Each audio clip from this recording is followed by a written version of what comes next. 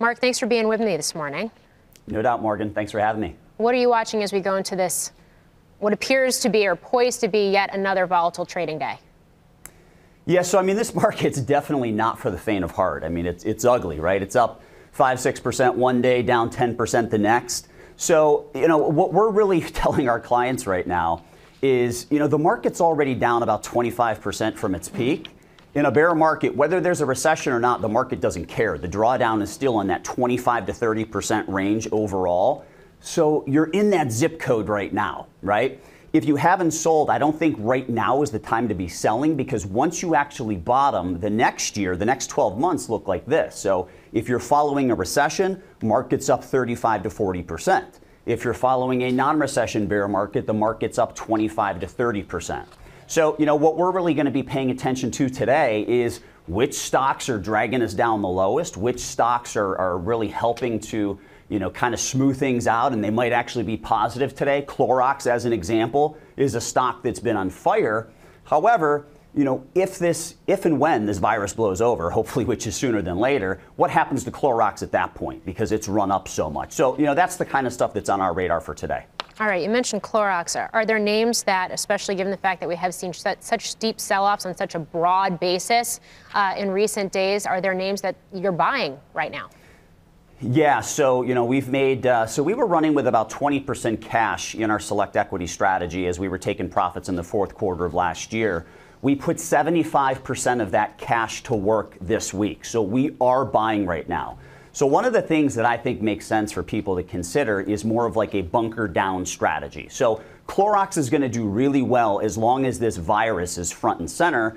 I think once it blows over, Clorox is going to give back some of those gains. So we're looking for companies where there's a good long-term secular growth story still intact, but they're going to hold up a little better when this virus is still in full force. So it's always darkest before the dawn, D-A-W-N. So we have Domino's Pizza because people are going to order in. You've got Activision because a lot of people are going to bunker down and they're going to play video games. You've got Walmart because they're selling out of toilet paper and ramen noodles. And you've got Netflix because for anyone that doesn't like video games, they're going to be binge watching.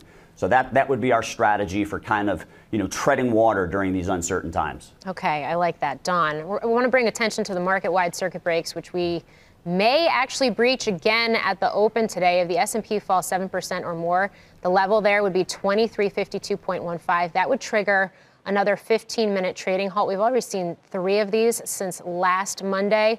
Your take, Mark, on the fact that we have seen some of these halts triggered, and whether it reflects back, or what you would say to investors who have not been in this type of environment before.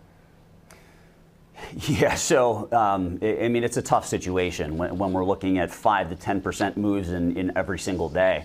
So I just had a client in here yesterday, and we're looking to do a 401k rollover. But we can't do it on a day when the market's up 6%, because then he might be out of the market for the next day when it's up another 5%, 6%, right? So, it's very, very difficult to navigate these times right now. What I will say is that 2350, right in that range there, that was the December 2018 low. So there should be some support at that level. If we fall through that, there's more downside ahead, right? We could easily go down to 2,000 at that point. What we're expecting right now, as far as fair value goes, is we're expecting earnings for this year on the S&P 500 to be about $140 a share. Okay. At a 17.5 multiple, that's $24.50.